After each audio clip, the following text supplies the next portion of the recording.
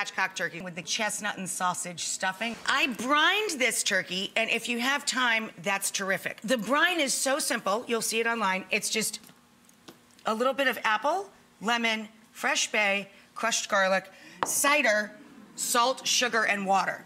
So you just dissolve all that together, double line a large brining bag. It will hold a 10 to 12 pound turkey. And then we take, when we're ready to roast, a little softened butter, salt and pepper all over both sides. And then I sprinkle on Bell's seasoning, like from back in the day when I was a little girl. I love Bell's poultry seasoning. And I'm gonna take the bird and bring him over to sit on top of the apples. So there's thick slabs. There's thick slabs of apple underneath the turkey itself in the bottom of the pan.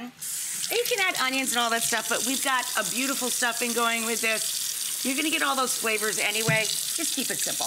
I just throw a lot of apples in there and a little touch of stock to keep it moist, or water even is fine. Just to keep the bottom of the pan a little bit loose. So we have our turkey ready to go. Throw it in there, hon, will you? Okay. Now, if you're making a whole turkey, it's $3.25, right? 15 minutes for every pound.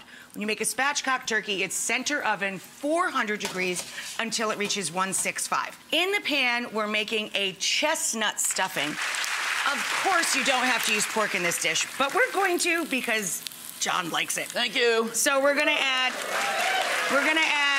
to a couple of apples, a couple of ribs of celery, and a large onion, cooking up in some butter and olive oil.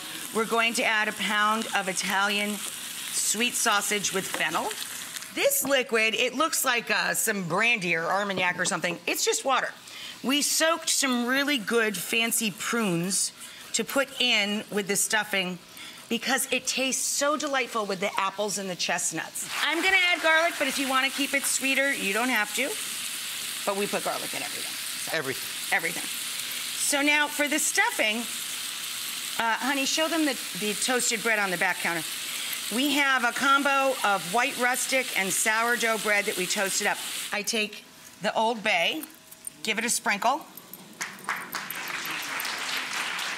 and I add a little salt, and I add fresh herbs, parsley, bay, sage, rosemary, thyme, you know, just like the song.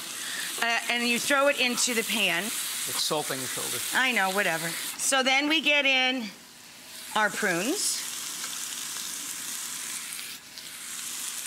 Now the chestnuts, you can buy fresh chestnuts this time of the year. Give them a little soak, and then score the back of them with an X and roast them until their shells just pull away and they expose themselves. Then you need to peel them and chop them. Or you could buy them in jars or cryovac packages, already roasted, and chop them up. That's a good idea too. So we've got chestnuts. We'll put a little bit, let's save a little bit to put on top for garnish. That's cute too. When we get everybody kind of into the ball game here, right? And the sausage is browned up at the edges, then we're going to add the calvados. Now, if you never cook with spirits and you're a little afraid of it, pull the pan off the heat for a sec, add your spirits, put it back on. And all you need is a splash. You're not adding half a bottle of brandy. There it goes. There it is. Isn't that fun? I know. It's super fun. Okay, so now we're just going to take the bread and start adding it in, and we're going to add the stock and get it nice and moist, and then put it into our baking dish lined with a little bit of butter. So I'm dotting the top of our chestnut stuffing, and then a little extra of our roasted chestnuts on top. Throw this into the oven, please. One over here? And we're right here. Oh, okay. And we're going to get that nice and crispy on top in the buttered casserole dish. Here's what it looks like. This Woo. is one of the two spatchcock turkeys. Like, so if you're cooking for a crowd, you need two 10 to 12 pound turkeys.